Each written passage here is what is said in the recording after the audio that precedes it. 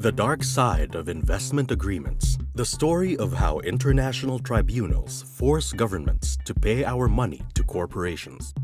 How many times have you heard politicians or economists saying, if a country wants to develop, it just needs three things: investment, investment, and investment. And who can disagree? We all know how important it is to invest in education or health.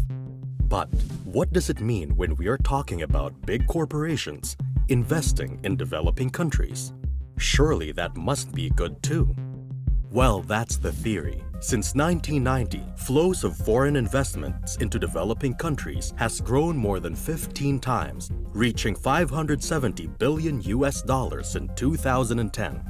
That's a lot of money, but very little of it reaches the poor. Most flow straight back to the industrialized nations. But that's a story for another day. Today, we will explore the secretive agreements that governments sign, hoping to attract all that money, and what they are giving away instead. Don't you think it is time we take a look at the small print in these agreements? It doesn't take much reading to realize that behind the gloss, investment treaties have a very dark side.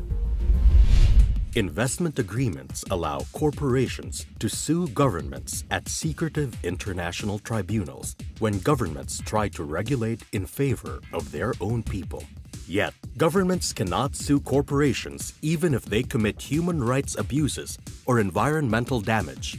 So, governments are stuck with all the obligations, and corporations get all the rights and protection. Hard to believe? In 2010, Uruguay decided to protect public health by including large health warnings on cigarette packages. It was immediately sued by tobacco giant Philip Morris, who argued the measures were unreasonable.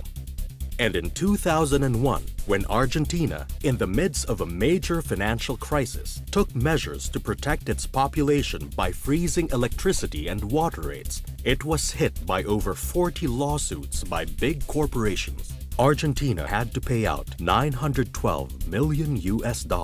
That's equivalent to the annual average salary of 140,000 teachers or the building of 40 new hospitals. By 2010, there were at least 331 cases filed by transnational companies against states.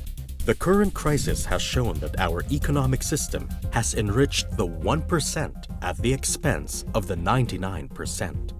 The massive gap in wealth has not just been caused by bank bailouts or unjust taxation. International investment law played its part. Investment agreements keep benefiting the 1%.